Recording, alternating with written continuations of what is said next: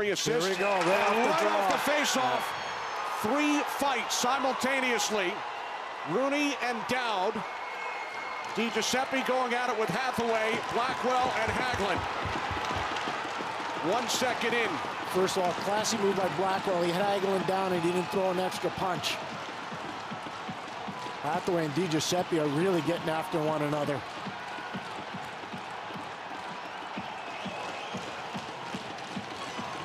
That reminds me of when John Tortorella coached the Rangers and Pete DeBoer coached the New Jersey Devils, and they got after it, Kenny. You were here to do that game. I was here to do that game with Doc Emmerich, and it got a whole lot of nasty. That was a lot of nasty right there. Remember, David Quinn, he's the home coach. He gets to put his roster in first, and you see Rooney's talking, Dowd's talking, and there's no messing around. Let's go. And I think everybody else got the message pretty early on there, Kenny.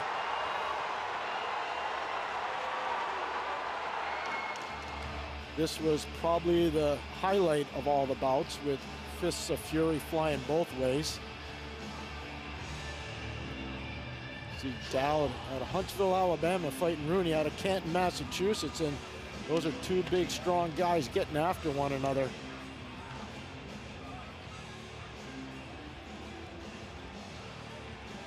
All 6 players sent to the penalty box.